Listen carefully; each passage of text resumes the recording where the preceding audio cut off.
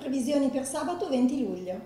La pressione è in aumento al nord e sulla Lombardia per una giornata in prevalenza soleggiata su tutti i settori.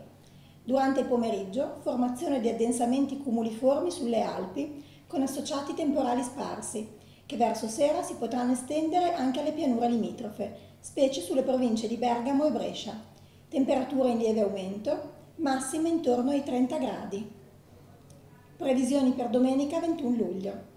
Un campo di alte pressioni protegge il nord-ovest e la Lombardia, garantendo una domenica con sole e caldo quasi ovunque. Solo sulle Alpi, durante il pomeriggio, sviluppo di addensamenti cumuliformi, con rischio di qualche isolato e breve temporale, specie tra Orobie, Adamello e Alto Garda. In nottata, tendenza a maggior nuvolosità e qualche rovescio anche sulle pianure, per correnti orientali al suolo. Temperature in ulteriore aumento, caldo estivo un po' afoso, ma senza eccessi, con massime intorno ai 31-32 gradi.